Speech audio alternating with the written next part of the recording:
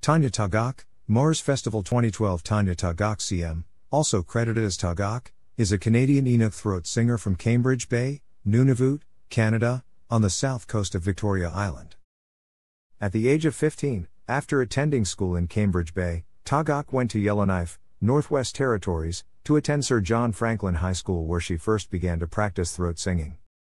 She later studied visual arts at the Nova Scotia College of Art and Design, and while there developed her own solo form of Inuit throat singing, which is normally done by two women.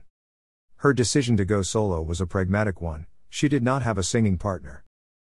Tagaq was a popular performer at Canadian folk festivals, such as Folk on the Rocks in 2005, and first became widely known both in Canada and internationally for her collaborations with Bjork, including concert tours and the 2004 album Medulla. She has also performed with the Kronos Quartet and Shugal Nifty and has been featured on the Aboriginal People's Television Network. In 2005, her CD entitled Sina was nominated for 5 awards at the Canadian Aboriginal Music Awards.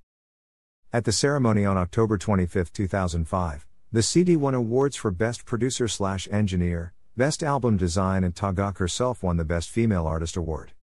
Sina was nominated for the 2006 Juno Awards as the Best Aboriginal Recording. Although primarily known for her throat singing, Tagaq is also an accomplished artist, and her work was featured on the 2003 Northwest Elle Telephone Directory. Her 2008 album Aux/Blood features collaborations with Mike Patton, among others. In 2011, she released a live album titled Iqaluktuuttiaq. It was recorded during Tagaq's performance at the Festival International de Musique Actuelle in Victoriaville. In 2012, Tagaq performed the theme music for the CBC television show Arctic Air. Tagaq released her third album, Animism, on May 27, 2014, on 6 Shooter Records. The album was a shortlisted nominee for the 2014 Polaris Music Prize, her first nomination for that award, and won the $30,000 award on September 22, 2014. The album also won the Juno Award for Aboriginal Recording of the Year at the Juno Awards of 2015, and was nominated for Alternative Album of the Year. Her fourth album, Retribution, was released in October 2016. Her show in Toronto in November was sold out. In May 2018, Tagaq announced her first book, a blend of fiction and memoir titled Split Tooth, which was published in September 2018 by Penguin Random House. The book was named as a long-listed nominee for the 2018 Scotiabank Giller Prize and was shortlisted for the 2019 Amazon CA First Novel Award. In 2005, Tagaq collaborated with Oknachanzam, a Kalmuk Kume throat singer, and Wimi, a Sami Yiker from Finland, to release the recording Shaman Voices. She began collaborating with the Kronos Quartet in 2005. Since then, they have performed together at venues across North America, from the January 2006 debut of the project Nunavut at the Chan Centre for the Performing Arts in Vancouver, British Columbia, through to the New York Spring for Music Festival at Carnegie Hall presentation of composer Derek Chark's 13 Inuit Throat Song Games. In 2015, Tagaq was commissioned to write a piece for the Kronos Quartet's 50 for the Future project. Tagaq collaborated with composer Christos Hatsis, author Joseph Boyden, and the Winnipeg Symphony Orchestra on the score for the Royal Winnipeg Ballet's Going Home Star, Truth and Reconciliation, which won a 2017 Juno Award for Classical Album of the Year, Large Ensemble. In 2017, Tagaq and fellow Polaris laureate Buffy Sainte-Marie collaborated on the single You Got to Run, which appeared on Sainte-Marie's album Medicine Songs. The song was inspired by George Atla, a champion dog sled racer from Alaska. Tagaq has also appeared as a guest vocalist on songs by July Talk and Weaves. Tagaq is a vocal supporter of traditional Inuit sealing and Indigenous land rights.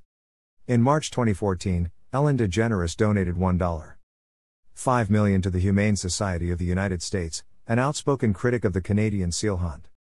As a counter-response, people began posting sealfies, pictures of themselves wearing sealskin or eating seal meat. As part of this viral media campaign, Tagaq posted a picture of her young daughter lying beside a dead seal on Twitter. The seal had been killed to feed a group of local elders and is an essential part of an Inuk diet, eaten by necessity and tradition. The image caused backlash by animal rights activists, who directed online abuse and threats towards Tagaq. During her Polaris Music Prize acceptance speech, she encouraged people to wear and eat seal, and shouted, "Fuck PETA," which enraged animal rights activists. Inuit have been arguing since the 1980s that any attack on the seal hunt is an attack on the indigenous hunt, because it destroys the market for furs. Subsequently, Tagaq tweeted, "I had a scrolling screen of 1,200 missing and murdered Indigenous women at the Polaris Gala, but people are losing their minds over seals." In 2016, Tagaq reported that she had been banned from Facebook for posting a photo of a sealskin coat. In 2016, Tagaq was named one of the 16 Indigenous movers and shakers to watch in 2016, for her work as an activist, especially related to fighting systemic racism. Work on drawing attention to the issue of missing and murdered Indigenous women, and for her support of Indigenous cultural preservation such as seal hunting. In 2020 she provided narration in the music video for End of the Road, a protest song about the issue of missing and murdered Indigenous women by the rock band Crown Lands. Thanks for watching.